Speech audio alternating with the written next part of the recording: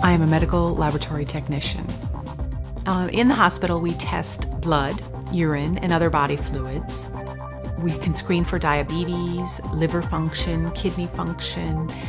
On the urine, we look for infections and pregnancy tests. We do a throat swab for strep throat.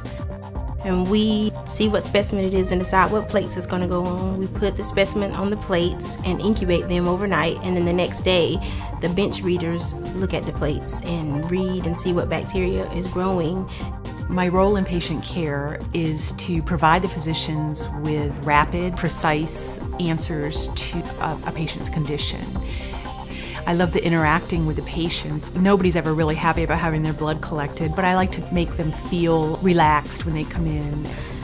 My favorite part is figuring out what bacteria is causing the infection, because it's like solving a mystery.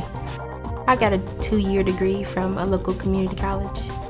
Our lab is open 24 hours a day, 7 days a week, so the hours are flexible.